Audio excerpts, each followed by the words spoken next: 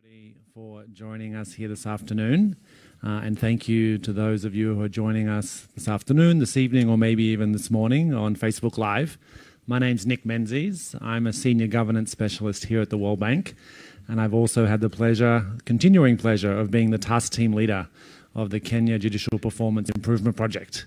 And I'm very happy to be here this afternoon with my good friends from the Kenyan Judiciary, the honour of having the Chief Justice and President of the Supreme Court, David Maraga, as well as the Project Coordinator and Advocate of the High Court of Kenya, Nancy Kanyago.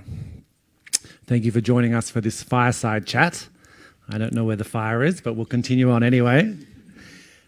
Chief Justice, you've had many successes and achievements in your career, but you're perhaps most well known for the decision around the Kenya presidential election last year. This is the overturning of the election. For those of you who are not aware, it made international news. It was the first time this had happened on the African continent. And I think the audience would love to hear a little bit about what that meant to you personally and also to the court and the kinds of pressures that this put on the court and how you managed what was a very tricky and delicate situation. Thank you. Thank you very much, Nick.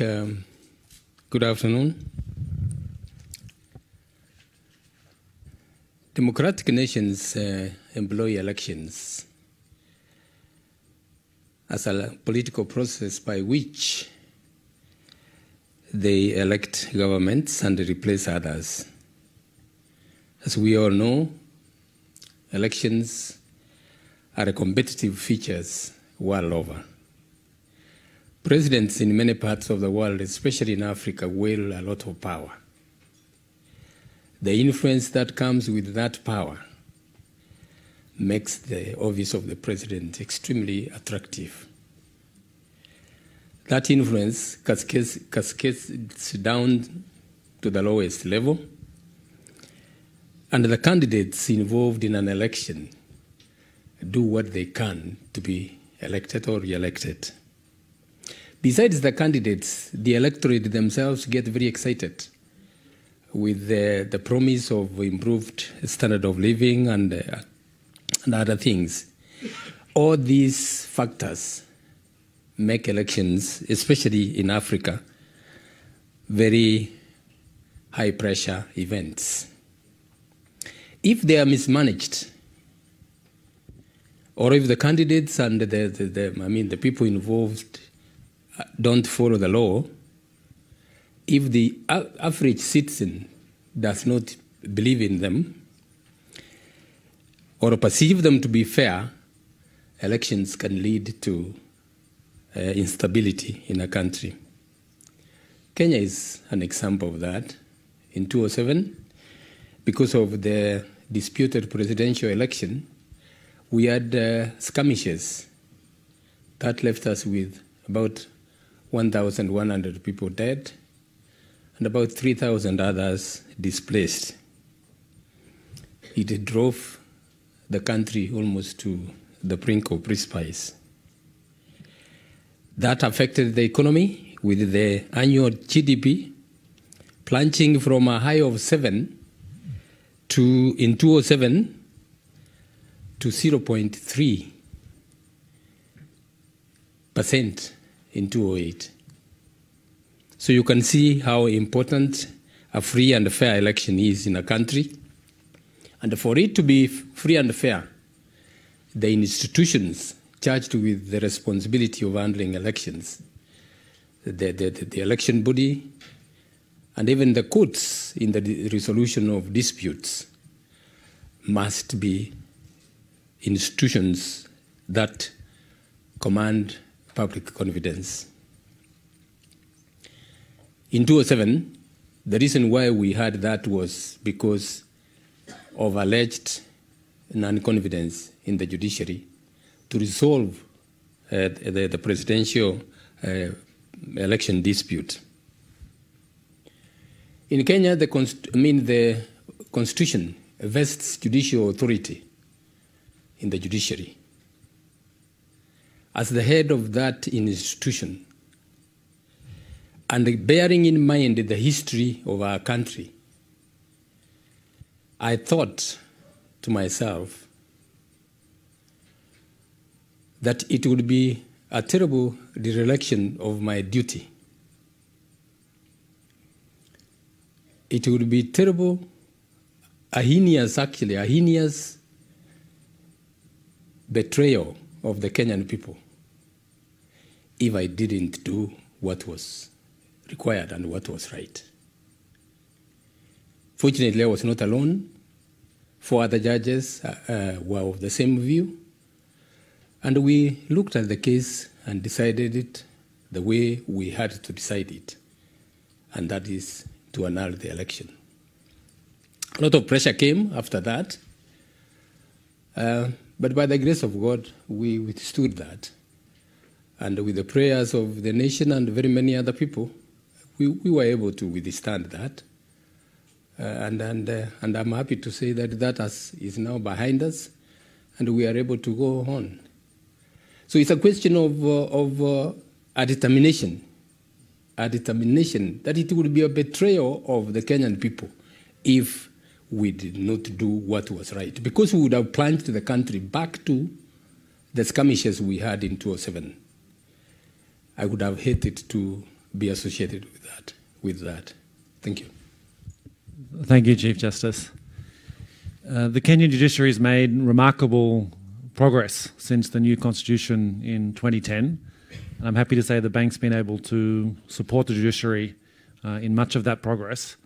And I've heard word around the corridors this week that other judiciaries in your neighbouring countries and across the region are interested in getting support from the bank. Can you maybe talk a little bit about how that arose and maybe some tips for your fellow Chief Justices? Thank you, Nid. Around about 2004, 2005, the donor funding to the Kenyan government, especially to the justice sector, was just one basket, which was, shared by all the other agencies. And the then Chief Justice, Honorable Justice Gicheru, found that the amount which was trickling to the judiciary was not enough at all. He was introduced to a World Bank official, had discussions with her. She's here. I had discussions with her, and he said, look, it will have to be done through the Minister of Finance, because World Bank deals with the Minister of Finance in most cases. So he wrote a letter to the Minister of Finance with a copy to the country director, and after some discussions, and the evaluation, it was agreed, and a sum of 120 million US dollars was given to the judiciary. And now we're actually going to play a short video clip which will show you a little bit about some of the reforms that the Kenyan judiciary has been able to do with this money.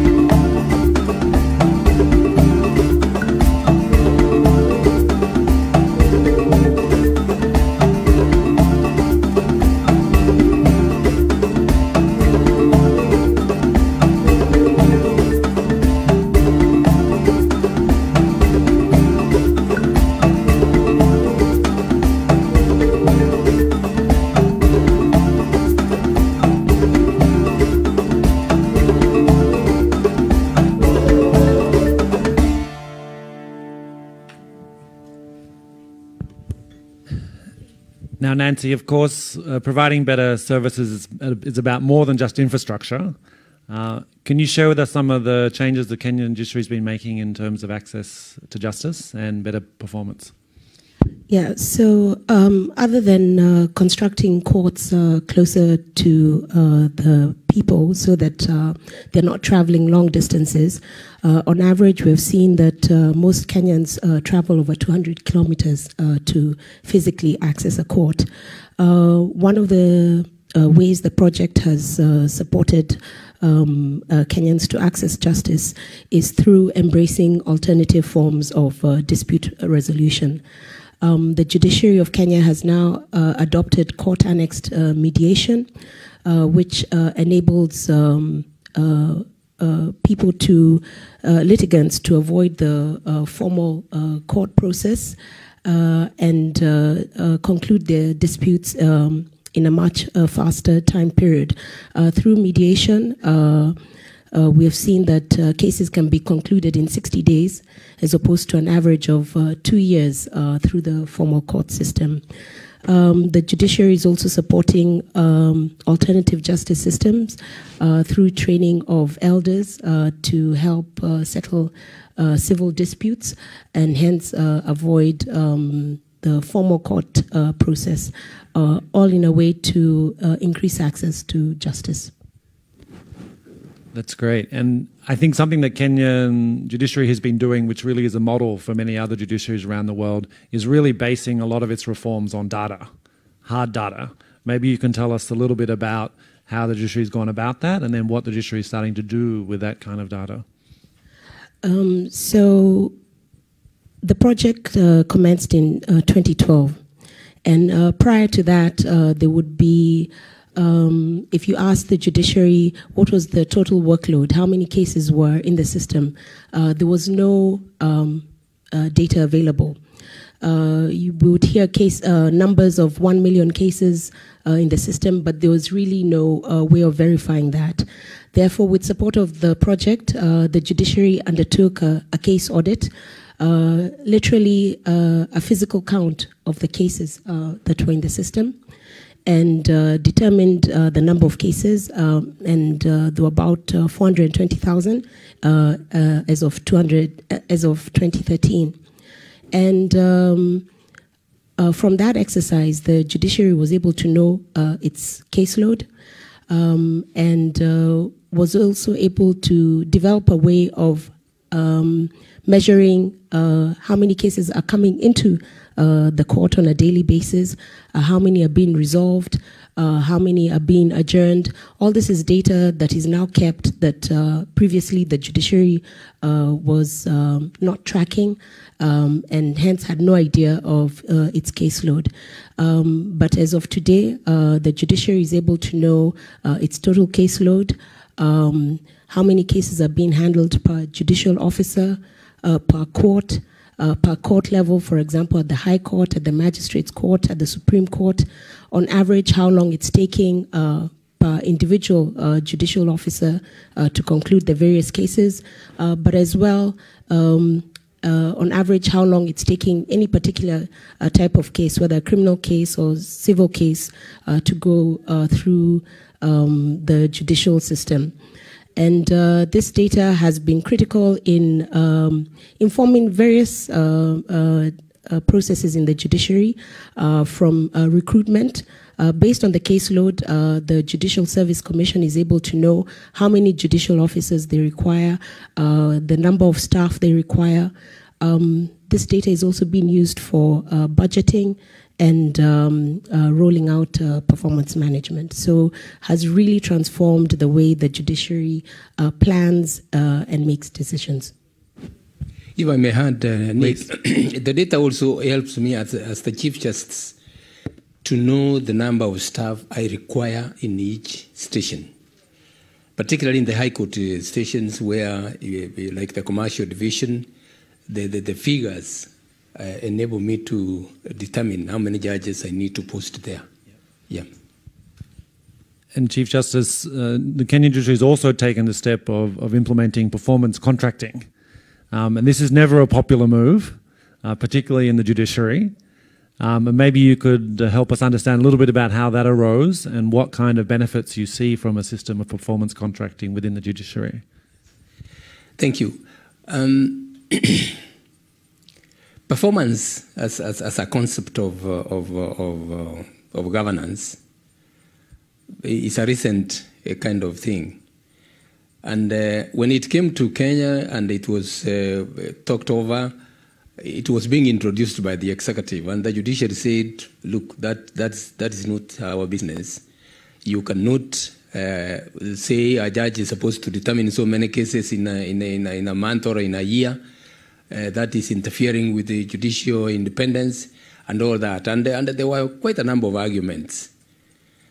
But then with the World Bank funding and training and benchmarking, we realized that performance is tied to accountability. While we have to be independent, we cannot be independent without being accountable. And that changed the view. And then it was discussed. It was discussed with, I said, with the benchmarking. The judiciary itself came up with its own performance measurement process.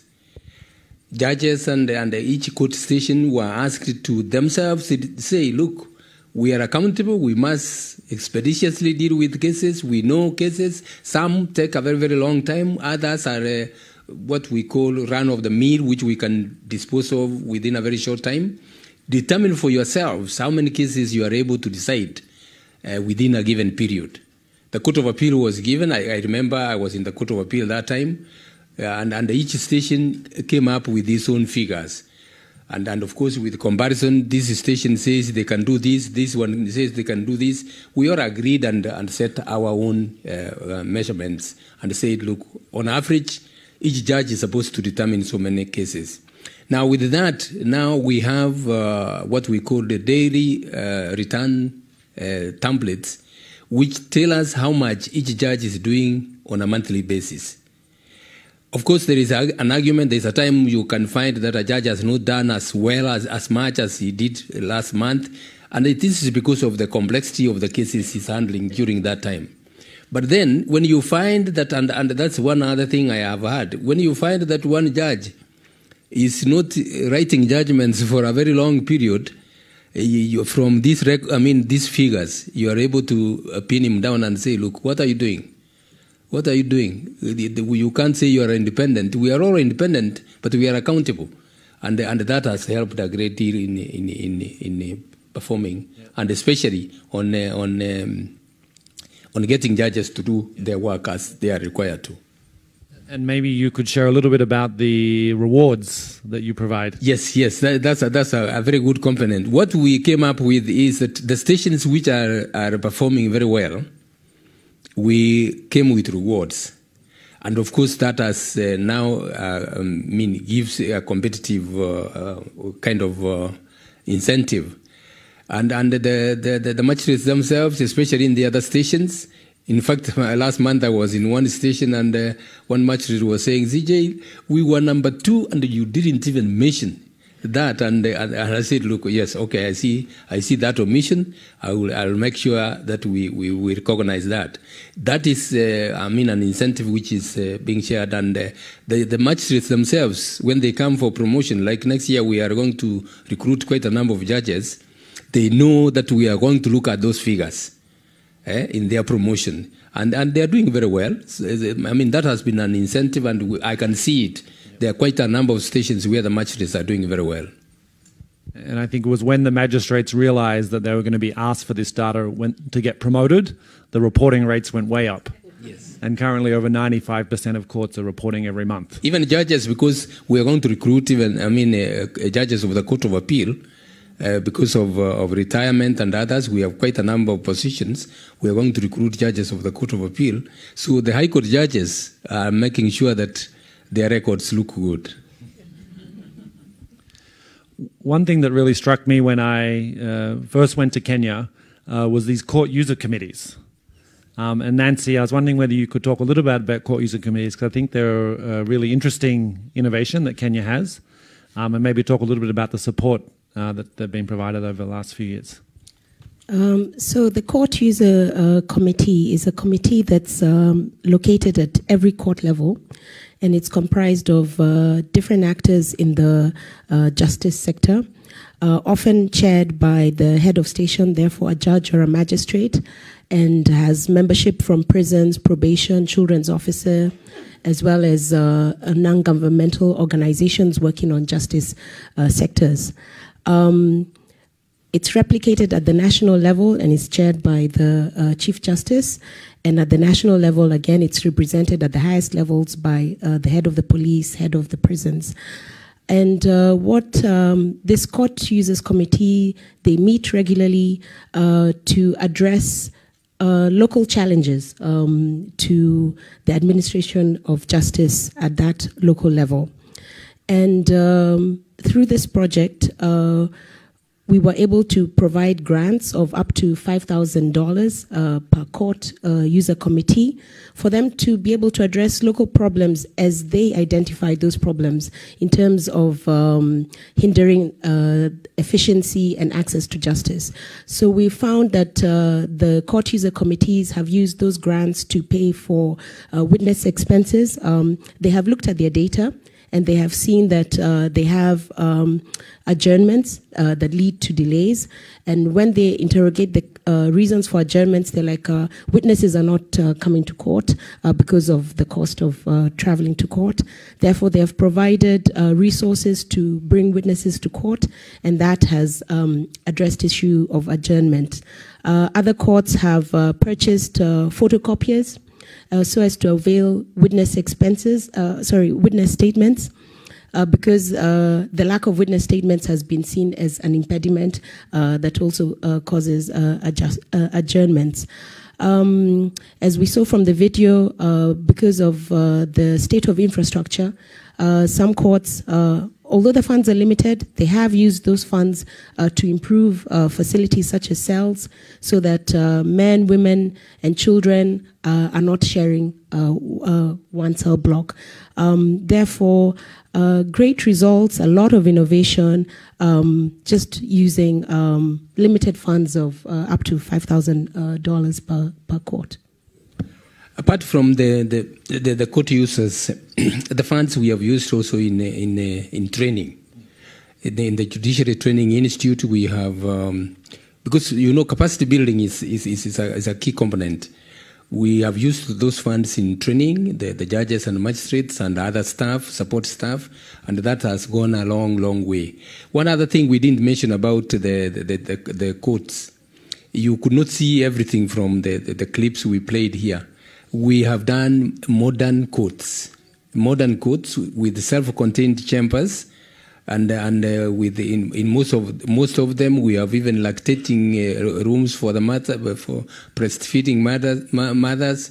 We have advocates changing room. We have modern toilet facilities even for the members of the public. And that is a critical thing. That's a critical thing when you get a member of the public waiting out there for his case for hours, and he doesn't have a clean toilet to go to. We take that as a very critical thing. So we are quite happy. We are doing about 29 courtrooms across the country. Some of them go up to about 4 or 5 floors, and they are modern and big with the several courtrooms. And we are happy with that. And some, of course, are magistrates courts, which are not as big. So, it has been a wonderful kind of partnership. And as an old greenie myself, I'm very happy that some of them have solar panels too. Chief Justice, the audience has been promised some discussion about the future.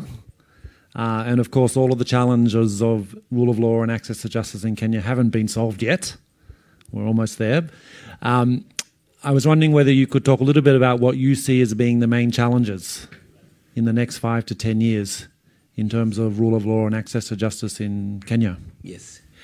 The main challenges are our processes. They are manual. They are all manual. And you know how slow that can be. We are endeavoring to, and we have started, we are making great advances in digitizing our records and automating our proceedings. And with the Ministry of ICT, we are moving on very well. And in my view, in another 1-2 years, we should be able to have, use technology in service delivery in the judiciary. Records, things, I don't know whether it is there in other jurisdictions.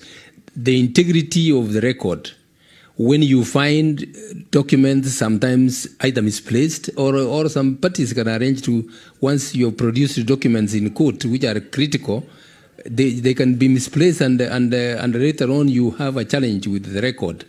Or the proceedings are not taken down correctly, and that creates a lot of problems with the integrity of the record. So with automation, we see that is going to help us a great deal. And perhaps sadly for us, Chief Justice, your time as Chief Justice was not endless. Kenya has a mandatory retirement age. I won't tell you what it is, you can guess. Chief Justice, I was wondering, what you hope your legacy might be when you look back on your time as Chief Justice. Yes. I wish you asked me what my wish is. Your optimistic legacy. Yes, my optimistic legacy is to, first of all, leave the judiciary stronger and more independent than I found it. We are, as I've said, we are trying to automate our proceedings. As you know, that's an expensive exercise, and funding is an issue. But as I said, the ministry is trying and assisting us, and we hope to make that a reality. The other major thing is the way we are doing cases. We have backlogs. Some of our cases in our system are as old as 10 years, and we have said that is unacceptable. Right now, as we speak, I promised the country that by the end of this year, all cases more than 5 years, we will complete them. We are trying to do our best. We may not complete them, but by the end of the year, we will be left with very, very few cases above 5 years. Thereafter, we will want to deal with the old cases. At the end of the day, what we want to do is we want to have an expeditious disposal of cases so that cases come to court, and at most, they should be concluded within 2 to 3 years. So that will give investor confidence and assist the economy, because when investors come to a country, of course, invariably there are going to be disputes, and if their disputes are going to take ages before they are resolved, you're not doing much to the country. So my legacy would be, or my wish would be, is to establish a system by which we dispose of cases as quickly as possible and be able to use technology and move forward. Thank you. Thanks very much, Chief Justice. Thank you very much for joining us here in the room and on Facebook Live. Please, I think Kenya has made a remarkable transformation in the judiciary in the last 8 years. So please take the opportunity, if you're here in DC, to talk with the Chief Justice and with Nancy about their really insider view. And please join me in thanking the panelists.